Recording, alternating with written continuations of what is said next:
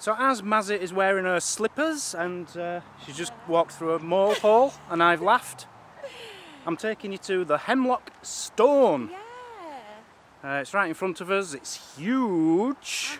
Unusual. How I'm going to make a story out of this I'm not sure, but we'll get closer, see what the signs say and come up with something. It does look spectacular, doesn't it? Yeah, different. Very different.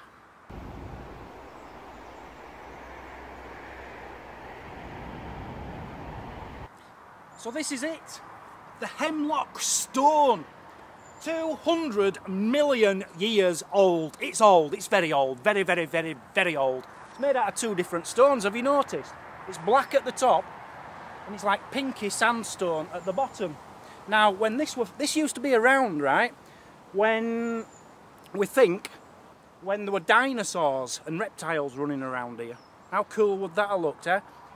Now there's no hard evidence, as I've just read on the sign, there's no hard evidence that the Celts who came over here in 500 BC, you obviously knew that because you're not stupid.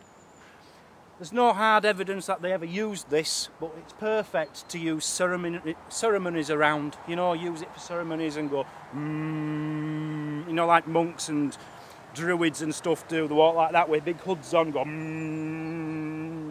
and they walk around things like this, so they probably did use it, but there's no evidence to suggest that is the case.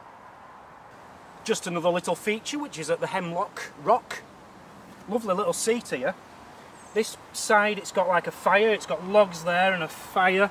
Got some weird writing underneath there, and what I can only describe as a penis there, but I don't know what that's supposed to be. If anyone's got any better ideas, please let me know. Lovely little symbol there, can you see that, Mazzy? Yeah, that's beautiful. So, the stone, nobody really knows how it got here. They don't know if it has been here 200 million years ago. They don't know if it's been carved into that shape more recently. There was a quarry nearby, I don't know when, a few hundred years ago maybe. And they're not sure if the quarryman actually did it as, you know, said this is our quarry. You know, like an entrance to the quarry or something, might be to do with that. They've had drones up in the air and taken like radar of it and everything. Still, nobody knows. Which annoys me a little bit, to be honest with you. You know, all these people go to university, they think they're better than us, they think they're great, they're learning all this archaeology and geology and all this stuff, and nobody can tell us why that rock's there, how long it's been there, who put it there. I think that's ridiculous. So, as I'm sure you've already worked out, it's 28 foot tall, because I'm 6 foot tall. You've obviously layered it and said, yeah, that's about 28 foot. It is, you're right. Now, there is a myth attached to this, and it involves the devil himself. Woo! The devil. Right, the devil, right, there was a priory. I need my notes for this, hang on. Lenton Priory, which is nearby, there was a devil, and he hated listening to the damn priests and monks or whatever lived there, doing all the prayers and stuff. It used to do his head in because he's devil. Anything like that makes his skin crawl. You know, like when you put your nails down a chalkboard, that's what it sounded like to the devil. So, anyway, this devil, some say were a giant as well, a giant devil. I didn't know you could have different types of devil, but there you go. He lived in Castleton, right, in Derbyshire, next county on, and he got so fed up of listening to this racket, he grabbed this massive stone and he legged it to the priory, trying to land it on the priory to shut them all up once and for all. He missed. He missed. You know the stone he threw? That's it. That's the stone. That's how it landed, and it's been there ever since. Now, I can confirm that isn't true. Okay, and I'll tell you why. Because they don't have this kind of stone where that giant was throwing the stone from in Castleton. So that's a load of rubbish. So why they keep... It's been proven to be rubbish, so why are they still putting it on signs and telling people about it? Why am I telling you about it? It's of no interest to anybody because it isn't true.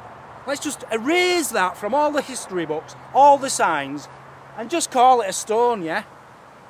Locals even suggest that it is a meteorite, part of a giant meteorite which landed here, which must be rubbish. If they've done tests on it, they'll know if it's from Britain, from Earth or not, wouldn't they? So I think you can rule that out. But in all seriousness though, if you take a good close look at it, It just does look amazing now. It's a soft sandstone at the bottom which is eroded away over the years.